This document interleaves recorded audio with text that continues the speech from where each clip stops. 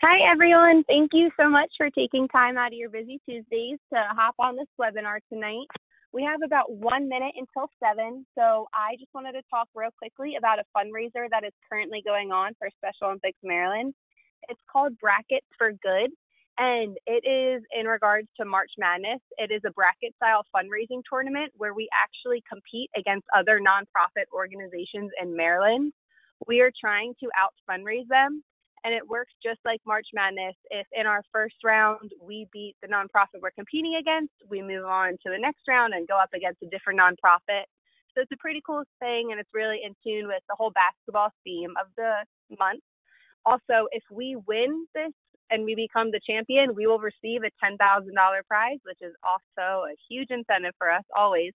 So it started on Friday, March 2nd, and you can use this link, or I can also send it out in the email that I will be sending out tomorrow with the slides and everything about the webinar if you're interested.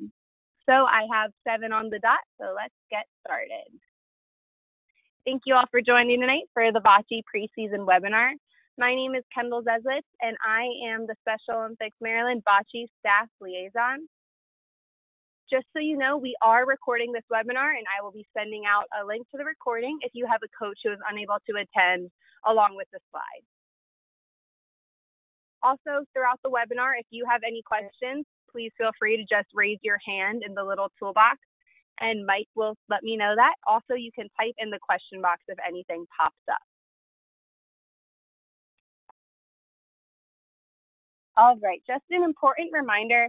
So no athlete or volunteer can participate in any manner in Special Olympics without having a valid and current medical form or volunteer application. There are absolutely no exceptions to this policy. It's a huge liability to us, so we just have to make sure that everyone has the proper paperwork filled out. I know a lot of coaches have submitted volunteer applications, which thank you for submitting that in advance of the season. We are working on processing them, so we should change your status of your application soon. Okay, and Kendall, actually, if you can go back to that. So this is Mike, folks. I think I know most of you. Mike Sarnowski, Vice President of the program for Special Olympics Maryland. Really want to I don't want to go overboard on this, but need to really drill home the importance of this.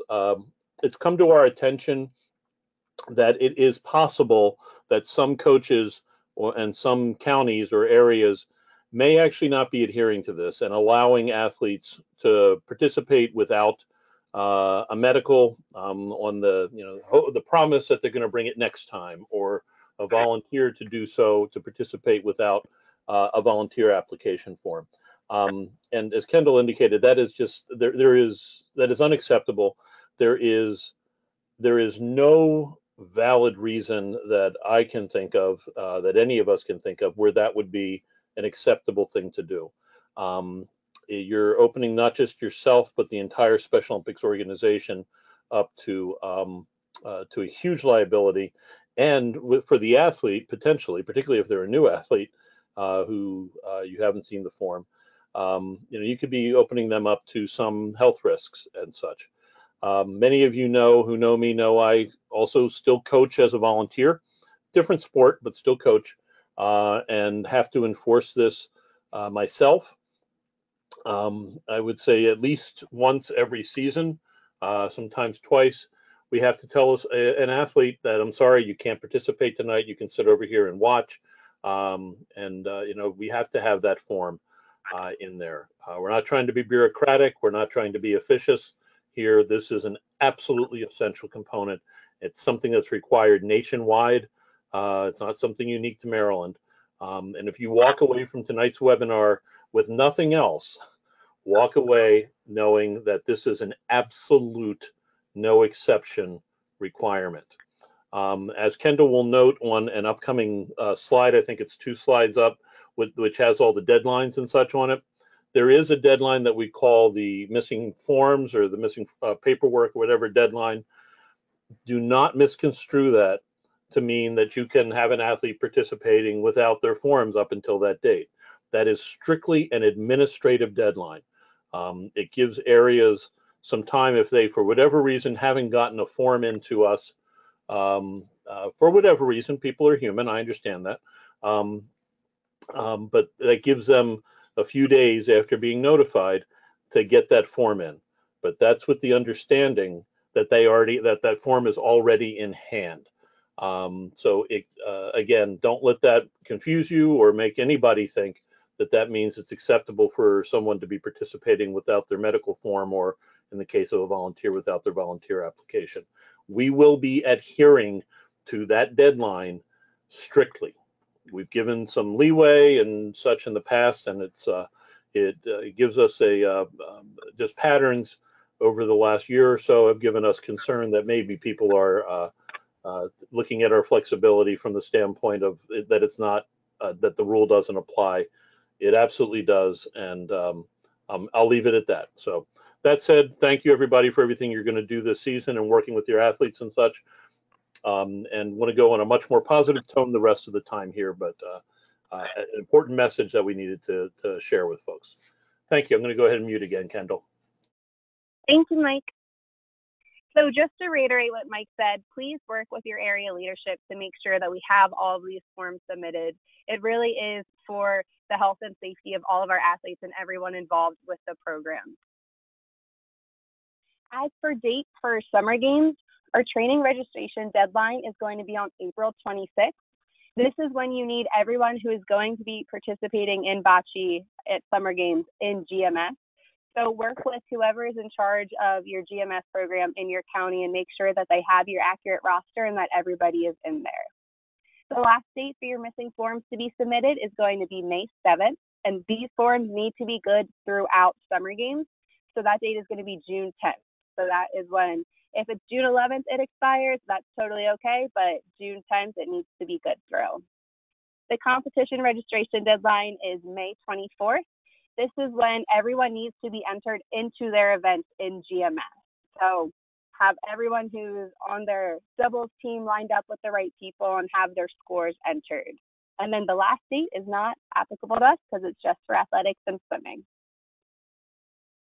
For Bocce, in order to qualify for the state championships held at summer games, you need to attend 2 qualifiers. If you compete in a qualifier, this can qualify you for whatever Bocce event at state. So if you have an athlete who goes to 2 qualifiers and they just participate in singles, they can still compete in doubles or as part of a team at the actual state competition. And if you have an athlete who has a special need or a circumstance, please let your area's GMS manager know so they can put that into GMS, because that is what we see on our end, so we can properly prepare for the competition to give the athletes the best experience possible. The events that we are going to be offering this year are the same as we've had in the past. We will do singles, and within singles we have full court and half court. We have doubles and unified doubles, and team and unified team. And a team is made up of 4 different individuals. Athletes are able to enter into 2 events at summer games. They can do singles and doubles, or they could do singles and a 4-person team. Unfortunately, they can't do doubles or a 4-person team, so it has to be the singles in one of them. Also, partners can only be in one event, so they can either do doubles or they could do the 4-person team. These are the qualifiers that we currently have scheduled. As you can see, it looks a little bit bare, but thank you to everyone who has worked to schedule them so far. If you are interested in hosting a qualifier, or you know that you will have Bocce at your county spring games, please let me know or let your regional sports director know and send us a sanction form so we can spread the word and get you guys as many competition opportunities as possible. This year, we are having our USA Games out in Seattle, and we have 4 athletes along with a coach who is going to be in the Bocce competition representing Team Maryland. So we are asking that all athletes going to Seattle play in their double pairs for USA Games, regardless of their delegation. I know all athletes are from different delegations, but in order to compete at USA Games, they do have to be playing together at state.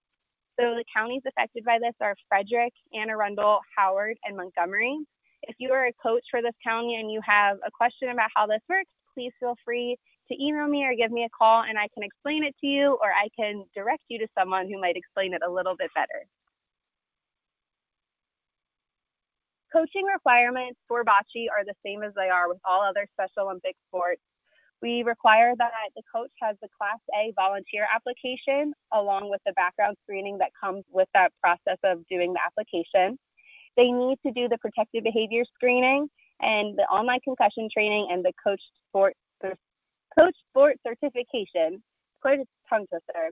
All of the above are valid for 3 years.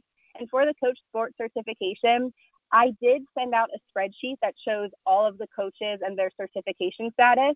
If you were not on that list, please contact me and I can add you to it and I can let you know where you stand.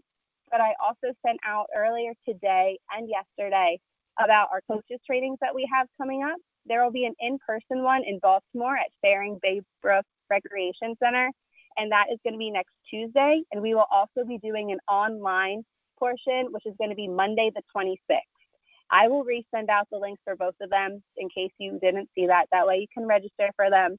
But please make sure your coaches that need to complete the certification are going to attend one or the other.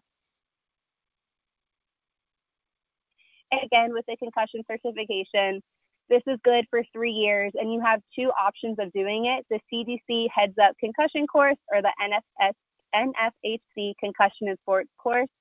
I have always done the Heads Up Concussion.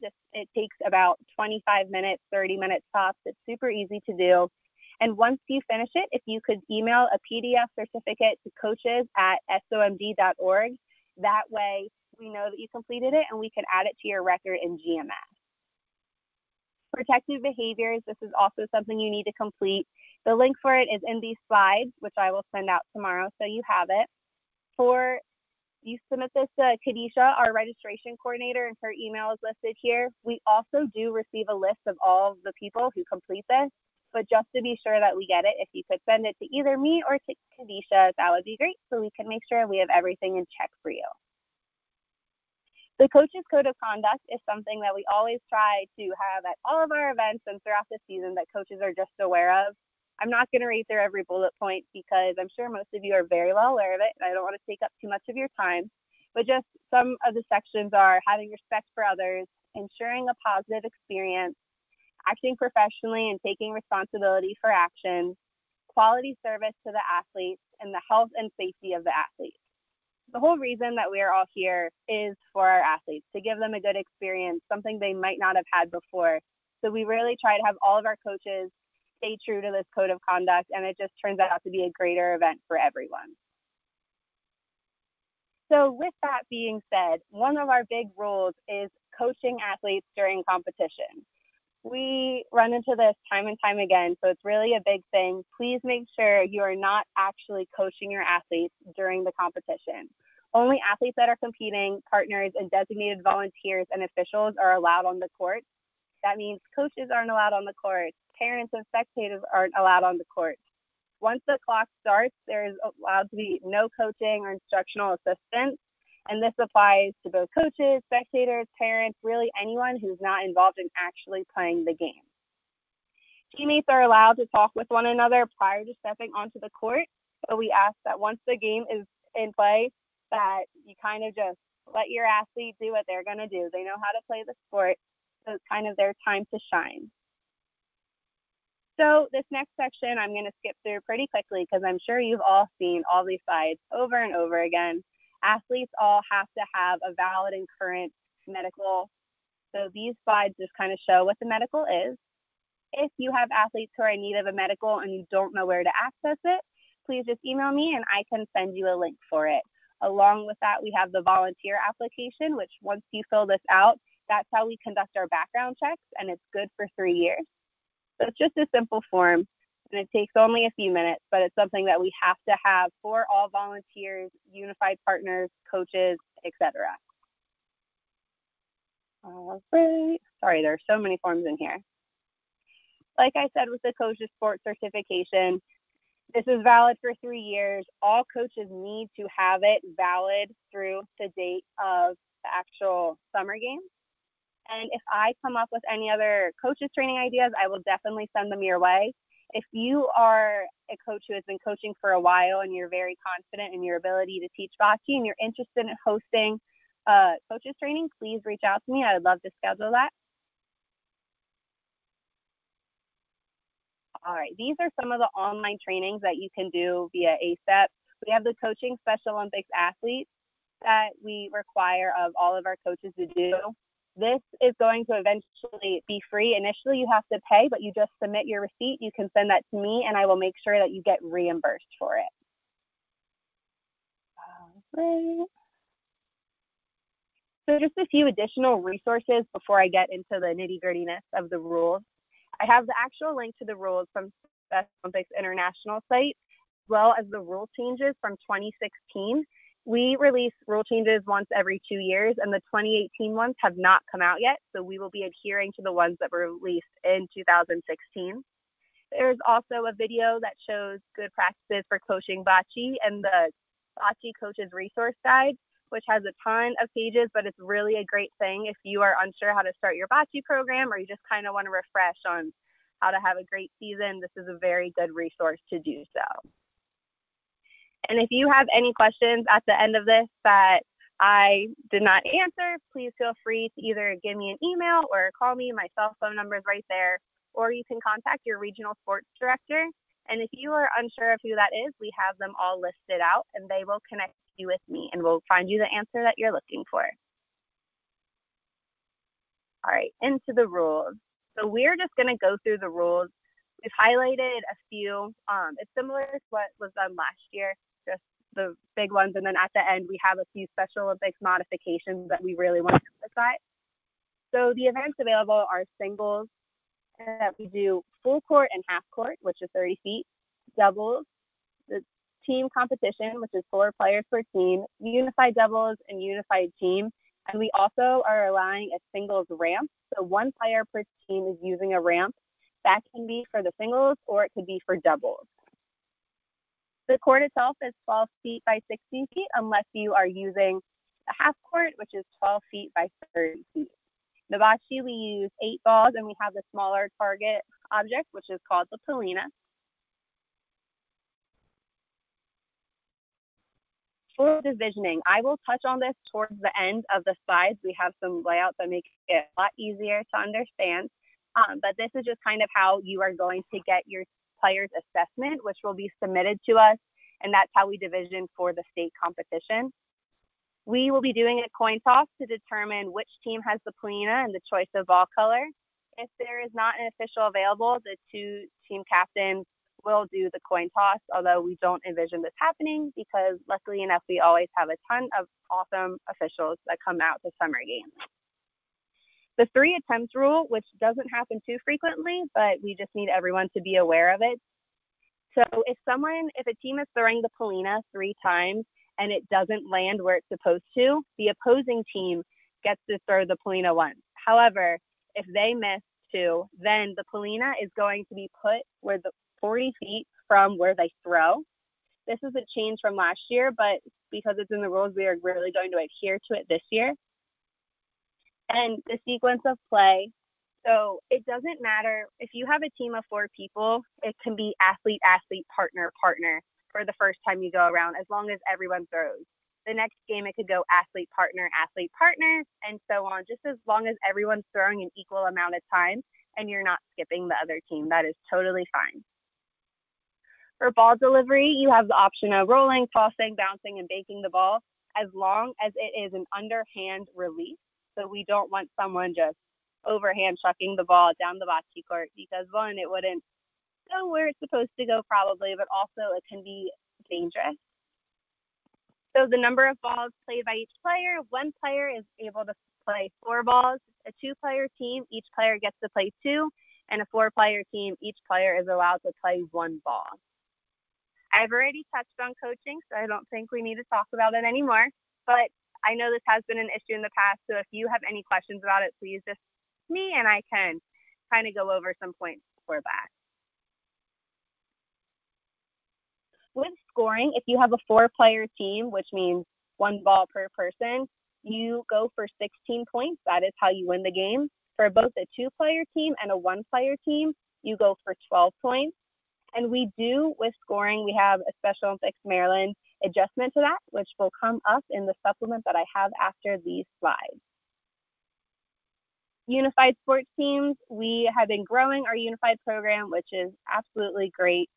So a unified doubles team would have one athlete and one partner, and a unified four-person team would have two athletes and two partners.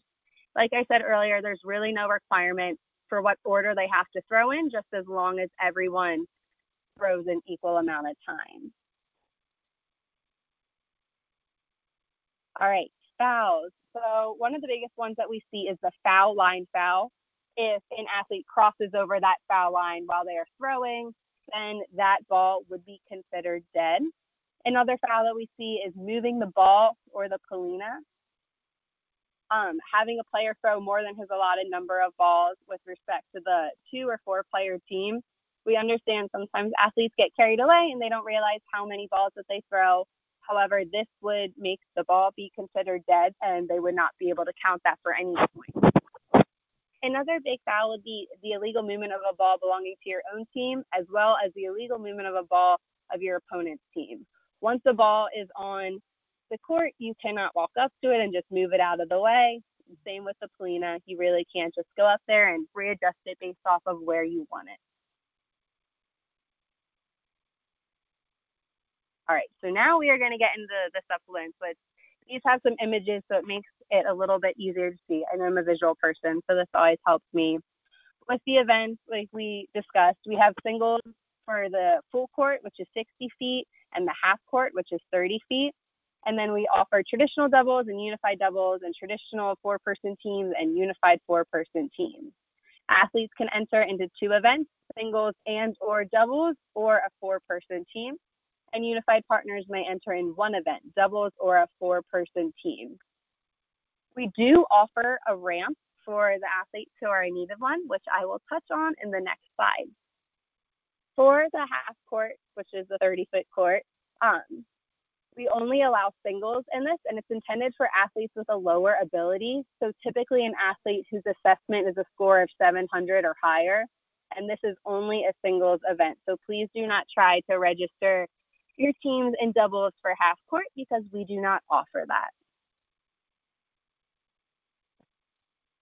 So as you can see in this photo, there is no center line in half court, so the polina can really end up anywhere. Your athlete is going to throw right where it says next to the out of play. You can kind of see the bocce player, and athletes always throw from one direction in half court bocce. If the 3 attempt rule has to be employed in half court, the polina will be placed 40 feet from the throwing line in the center of the court. The half-court game will be played according to all the other Special Olympics Maryland rules. It's just played on a half side. So pretty much everything is the same with that besides the length of the court and not having a center line. For equipment, we use green and red bocce balls, same as last year, and the polina will be either yellow or white. One big note for equipment is that we do allow ramps. We also allow use of lighter weight balls. We're going to be using that for this season and for summer games. However, we are asking coaches to encourage to strongly consider the use of a ramp instead of the lightweight balls. The lighter weight balls are a competitive disadvantage because of the density of the regulation balls. And we only allow those to use lightweight balls if it's an athlete who has historically used balls in this competition, which is 2 athletes, and in justifiable cases of extreme need. So if you have a new athlete who's joining your team who really needs to use a lightweight ball, you have to require clearance from your area director, and please let me know as well so we can plan accordingly and make sure that this athlete really does need to use a lightweight ball. Athletes who are using ramps and lightweight balls aren't going to be divisioned exclusively.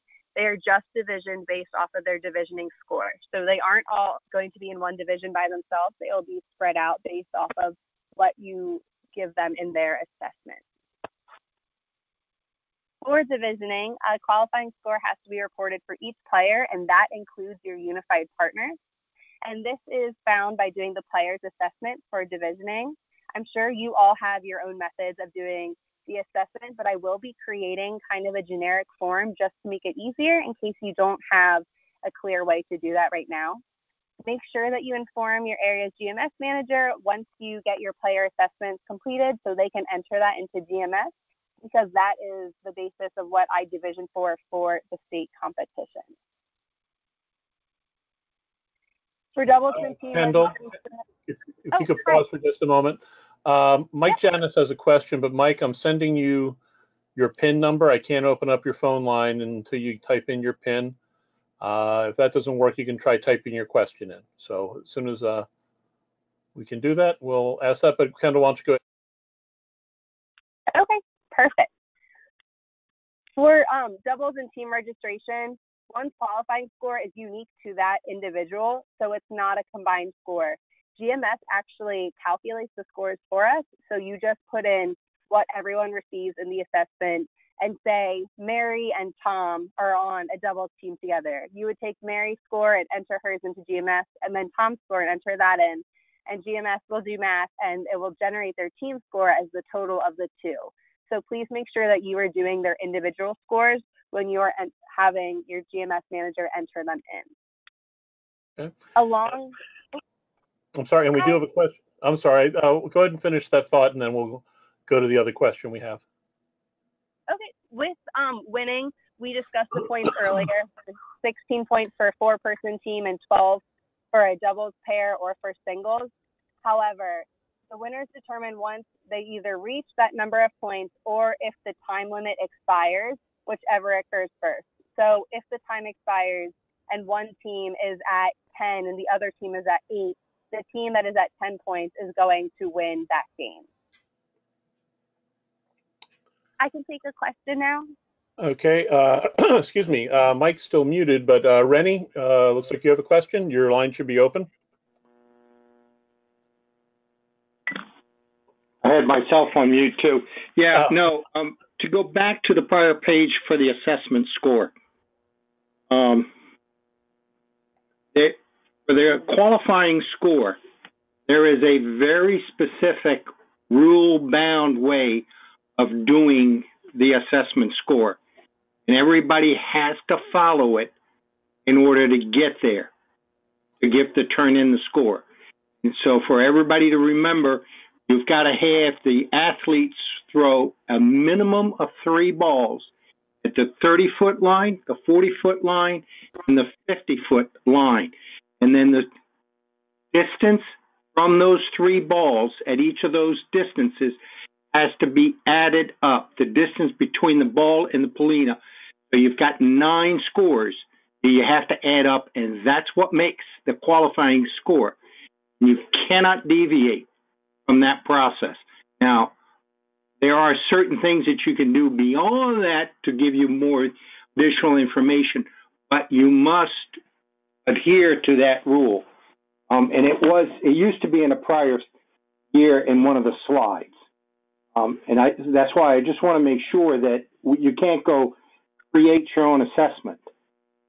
You must follow that rule. Rennie, you are one step ahead of me. That was actually my next slide. I have diagrams too to explain how to do it. Do we have any other questions? At this point, that looks like that's it. All right.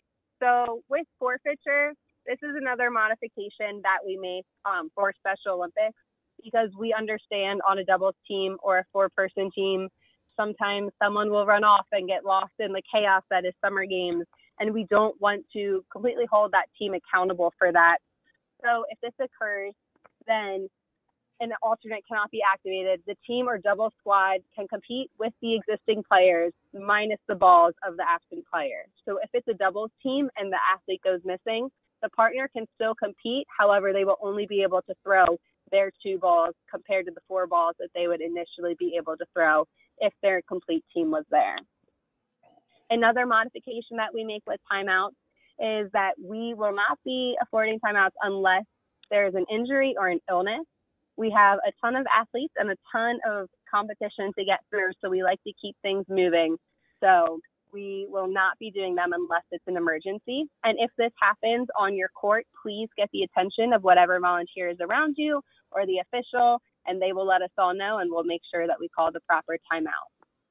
For attire, we ask that you wear long pants or shorts, either golf or tennis shorts or Bermuda shorts, just not jeans, running shorts, or short shorts. Also, please wear athletic shoes that don't damage or harm the playing surface. You are able to wear hats, but we do not allow hats that have any sponsorship or corporate logos on them. And a collared shirt is required for competition. If your athletes are not following this uniform, then they risk the chance of being disqualified. So now into our divisioning, which thank you again, Rennie. We have this, it's kind of perfectly laid out so you can see it as a step-by-step thing and really use this as a resource for when you're doing your assessment. Your player is going to roll all 8 bocce balls at once. They aim for 3 different spots, so they're rolling a total of 8 balls 3 times. So I think my math is correct, and that's 24, but it's been a long day. Don't hold me accountable for that. The first one, they're aiming for spot 1, which is going to be the 30-foot line. The player rolls all 8 bocce balls, and the coach will measure the 3 balls that are closest to the plena. It's very important that you measure this in inches. That way, everything is the same and none of the qualifying scores get skewed. You're going to do the same thing for spot number 2, which is on the 40-foot line. So you roll all 8 balls, and you count the ones that are the 3 closest. And the same for spot number 3 on the 50-foot line. So this is how you get all 9 of your scores that you then total, and that is how you discover your assessment score for the athlete. Okay, we have a question from George Hale. Sure. George, your line should be open. Hi, this is just a clarification. Those measurements should be made in inches? Yeah, please. Thank you, George. Any other questions on the procedure for assessment? Actually, someone's typed one in. Let's see. This is going back to game time. Last summer, this is from Coach Mike Saltzman. Last summer, the game time was reduced. Will we go back to the longer time so that the athletes that are slower will not be penalized? That is something that I will discuss with the sports management team and the games management team, but I will follow up on that once I have more information. Yeah, I think it has to do, Mike, with the capacity and the number of coaches or number of athletes or competitors. The intent is certainly, whenever possible, to have that full game time. So, but we'll get back with you on that.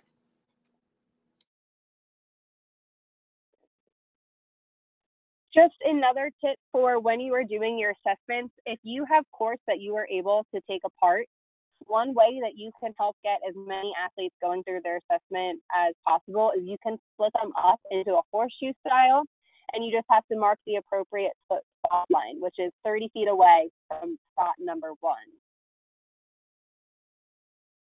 So like I said, with the assessments, I will be sending out a form that will make recording it easier for you, but you do not have to use it at all. It's just kind of something for you to use at your convenience. And that is all of the information that I have right now. As more qualifiers are posted, I will make sure to get that information to you, and same goes with any additional coaches trainings that we offer. Does anyone have any questions at the moment?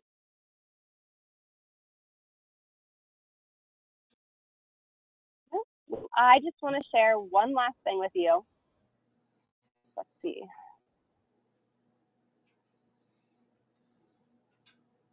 All right, so we are going to be doing a unified bocce event with Exelon. I know some of you participated in this last year, and we would love to get as many athletes out as possible. It's going to be on April 10th from 4:30 until tentatively 6:30 at the Sandlot in Baltimore. They are having a town hall meeting with all of their employees, and they would like to play unified bocce with about 40 of our athletes. There will be parking on site that's compensated, and we will have more details as we get closer to the actual date of the event. Dinner will be provided, and bocce participants are going to receive a commemorative t-shirt. And the big incentive to do this is the county program with the most participants signed up will receive a prize. We don't know exactly what that prize is yet, but it's probably going to be great. So please, if you are interested, I'm going to send out a link tomorrow to sign up. Try to get as many of your athletes who are able to make it out as possible. It's going to be a great day, and it'll also kind of just give them another opportunity to practice their bocce skills in order for summer games. Anyone have any questions on Exelon? Rennie has indicated that Montgomery County will be hosting a qualifier on May 19th. So we'll add that to the schedule. But May 19th is an additional qualifier. And looking, Wonderful. Thank you, Rennie. Yeah, I don't see any other raised hand. Oh, I'm sorry, that's not correct. Annette Hartz. Annette, your line should be open. You should be able to speak to us. Okay, and I should also say, Annette, congratulations on joining Team Maryland. Annette's come on board on Team Maryland as a bocce coach to help lead our team out to Seattle. So thank you much. Well, thank you, Mike. I do want to say that we are having a local qualifier on April 20th, and it's our spring games, and we're looking also to do a qualifier maybe later on one of our practices on a Thursday night. We haven't met with my team yet, but we're going to work that out too, to have another local qualifier. Awesome. Thank you, Annette.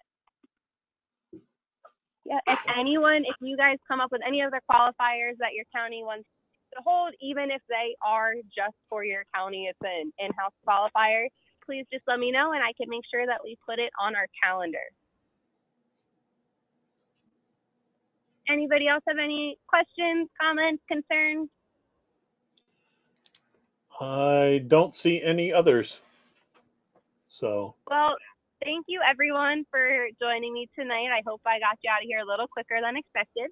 I will be sending out, like I said, a few links tomorrow along with the recording and the slides for this. So have a great night, and I'm looking forward to getting your bocce season started. Thank you. Thank you, everyone. Have a great season.